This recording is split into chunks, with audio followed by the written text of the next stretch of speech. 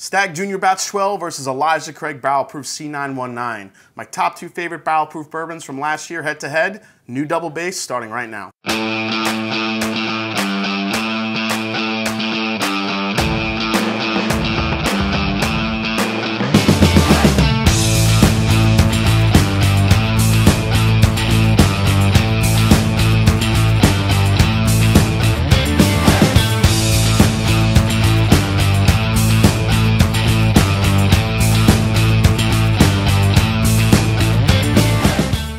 Welcome to the 10th episode in a special series called Double Base, where you, the viewers, get to pick two great whiskeys to put head to head to see which one comes out on top. No two bourbons in the last month were asked to be put head to head by viewers more than these two, Stagg Jr. Batch 12 and Elijah Craig Barrel Proof C919. Both are really amazingly delicious, but everyone asked me if they could only buy one, what would it be and why? So today I'm going to put them head to head and try to break down the subtle differences that I pick up, so let's meet the two powerhouses. Since its release in fall 2013, there have been 13 batches of Stagg Jr. released to date, and its age is believed to hover between 7 to 9 years old. Batch 12 is the summer 2019 release, coming in at 132.2 proof, using Buffalo Trace's Low Rye Mash Bill 1, and retailing for about 60 to 80 bucks. Batch 12 has been universally loved by bloggers, whiskey tubers, and podcasts for the way it packs a ton of flavor without being so harsh on the palate like early batches of Stagg Jr. Heaven Hill always has some great barrel proof offerings, and that could truly be said about the last batch of Elijah Craig Barrel Proof for 2019. Coming off the heels of batch B519, which was the brand's lowest proof release at only 122.2, 2019's final batch of 2019 came in at a whopping 136.8. Now, these are 12 years old, released 3 times a year with a mash bill of 75% corn, 13% rye, 12% malted barley, and a retail price of about 60 bucks. This also happens to be one of my top favorite bourbons last year. Now, before we get started, here is how I will score it. I will give a score between 1 to 5, 1 being the lowest and 5 being the highest in 4 different categories: nose, palate, finish, and consistency. Let's see which one of these beasts come out on top. First, let's mix them up. Okay, so I'll be doing these blind like I normally do and seeing how, after some more airtime in the bottle, how these have maybe changed. Keep an eye on the scoreboard to follow along, and let's start with the glass A right here, which was on your left and my right. So here we go on the nose. So this is heavy vanilla, heavy brown sugar, heavy caramels. Getting a good amount of oak here. There's a ton of oak coming through, some nice charred oak. Very, very strong too on the nose here. Getting a lot of alcohol. It's sweet, yet you could really feel the strength on the nose here on this one. Hint of a cherry there. Definitely some honey roasted peanut. Cinnamon. But really, this one is just rich caramels, like burnt brown sugars, a lot of oak, slight fruit flavor, a little bit of nuttiness. Amazing nose on that one. Let's go to glass B and see what we get here. So glass B is definitely sweeter. This one has way more cherry coming through on the nose. Good amount of honey. Beautiful molasses type flavor here.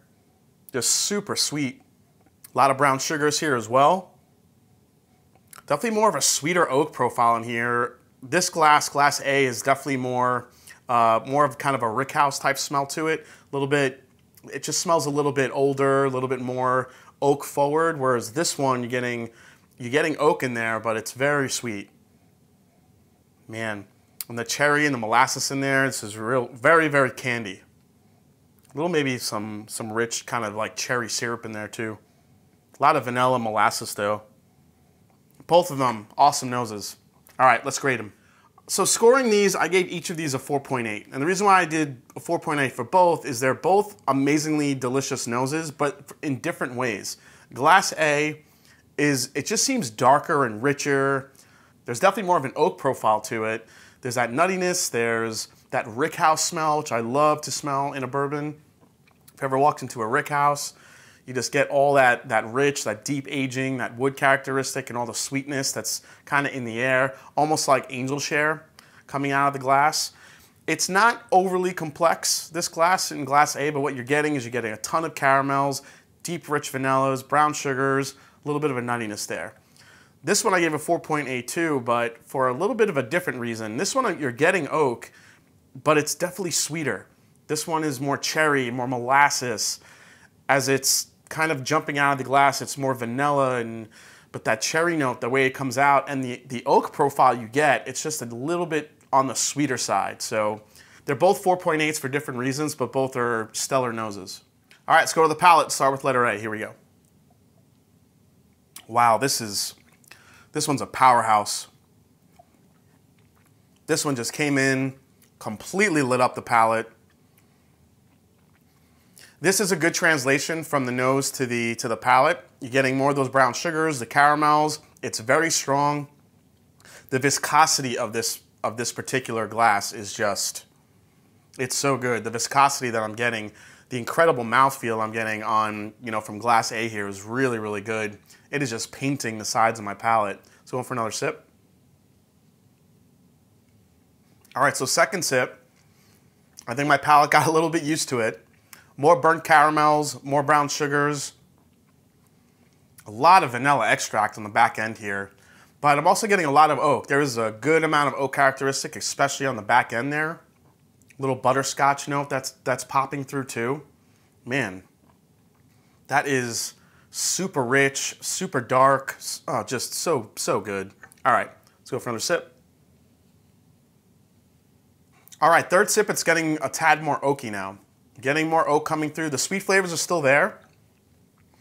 Now more oak is making itself present, more of that barrel char, more of that angel share, but you're still left with some really great oak flavors, really great, almost a leathery aspect to it as well. I think if I had to guess, I would probably say that was the Elijah Craig, just based on the leather notes that I'm getting with that 12-year age statement on it. Oh, it's just so good. All right, let's get some water. All right, let's go to this glass. Here we go, letter B. Just a completely different experience. It's amazing when you put these two head to head, the differences you start picking up. This has so much flavor to it.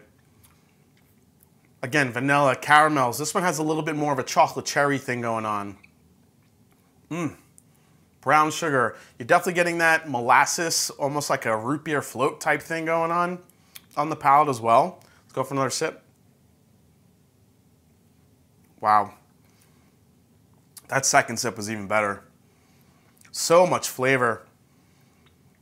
The notes of vanilla, caramel, the brown sugar you're getting, the vanilla extract, the cherry, the hint of chocolate.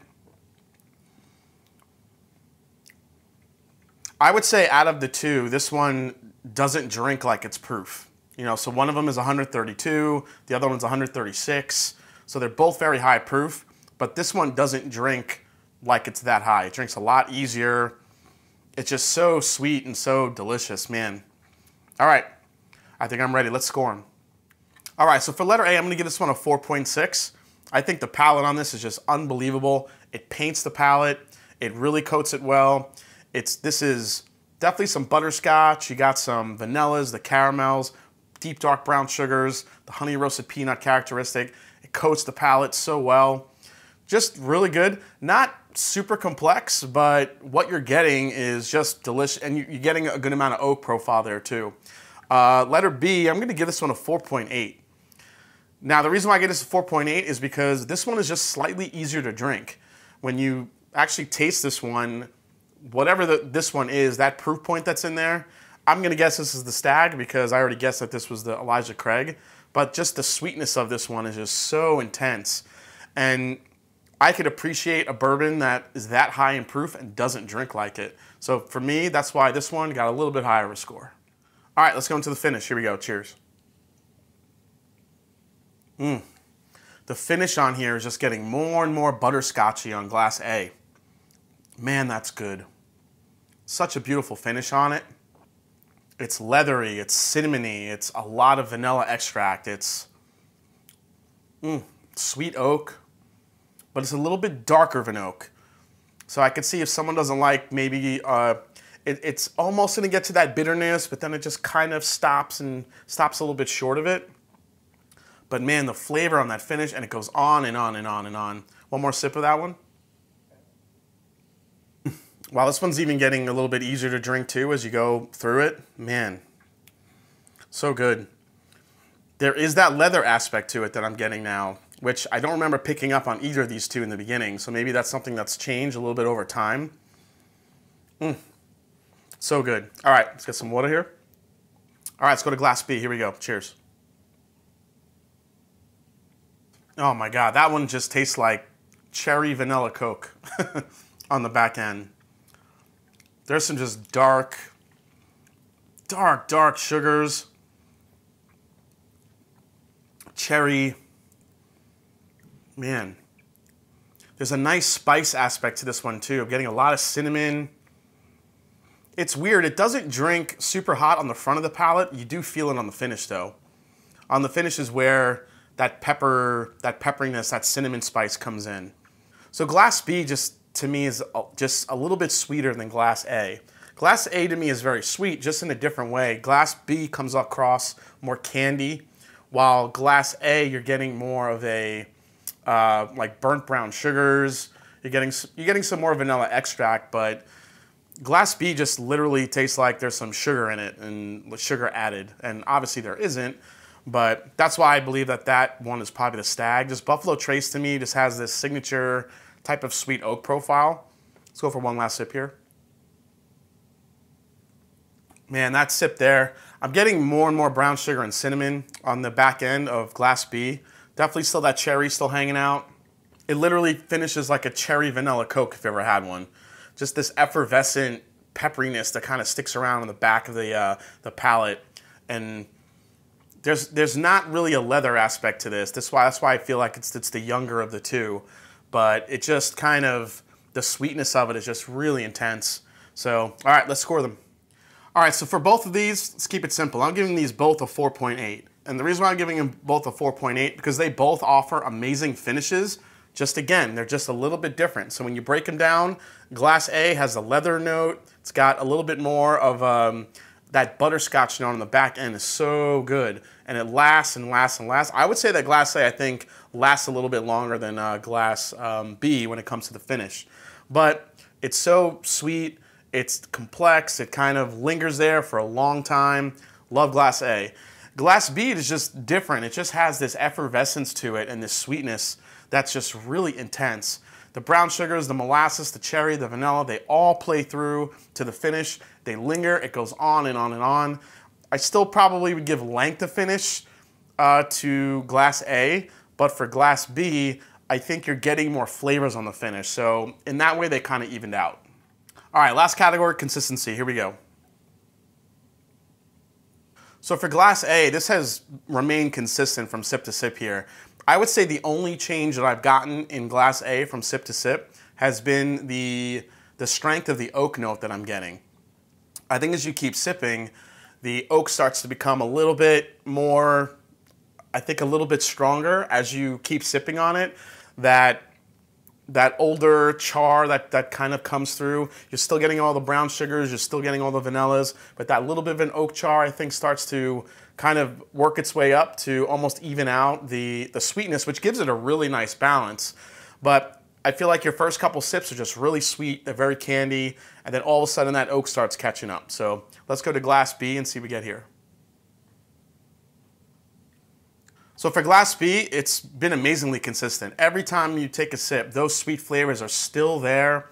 The consistency, the finish, the palate, all those flavors, the cherry, the chocolate, that cherry vanilla Coke type aspect to it on the finish. It's just a great glass. So, all right, let's score them. All right, so for me, Glass A almost got the highest score of a 5. I'm gonna give it a 4.9. And the only reason why it's getting a 4.9, because I feel like when you sip on it, the oak profile comes a little bit ahead or evens up with the sweetness a little bit. It doesn't stay as sweet. You start getting some more oak profile. It provides a great balance, but you know, as far as consistency goes, I kind of have to rate it on if anything changes here. But Glass B here, this one is getting a full 5, because this has stayed the same from the first sip to those last few sips I had. It is sweet, it has a great finish, it's mouth coating, it's complex, just delicious. All right, as you can see on the scoreboard, we probably had our closest matchup ever in a double base. I have to go back and watch. But coming in at a 19.4 total score is letter B. Just behind at 19.1 was letter A. Let's see which one the letter B was. I guess it was Stagg, and it is the Stagg Jr. Wow. All right, so let's break these down real quick. So Stagg Jr. was the one I chose out of this. Elijah Craig's over here. So if you're gonna ask me which one should I buy if I can only buy one, they're two completely different bourbons. When you have them side to side, it really just depends on your flavor profile you like. So if you're looking for something that's a little bit more balanced, a little bit more of that leather aspect, something a little richer, older, something that has some more oak profile to it, then definitely go with the Elijah Craig, that C919. It's just gonna bring that to the table. If you want something that's a little bit more candy sweet, molasses, cherry, that signature Buffalo Trace oak profile, like I said, then go with the Stagg Jr. All right, everyone, well, I hope you enjoyed this episode for Double Bass, where we put Elijah Craig Barrel Proof C919 versus Stagg Jr. Batch 12. Awesome stuff. Glad you guys voted on it. Glad I got to do it for you. If you haven't yet, hit the subscribe button below. Please hit that like button. If you haven't yet, find me on Instagram and find me on Twitter. Let me know down in the comments if you've done these head-to-head. What is your profile? Do you lean towards Elijah Craig or do you lean towards Buffalo Trace? There's really no wrong answer. They're both amazing bourbons. Leave me a comment down below of the next double bass you want to see. And as I always say, it is not about the whiskey, it's the people you share with. So cheers, and I'll see you next time on The Mash and Drum. Take care.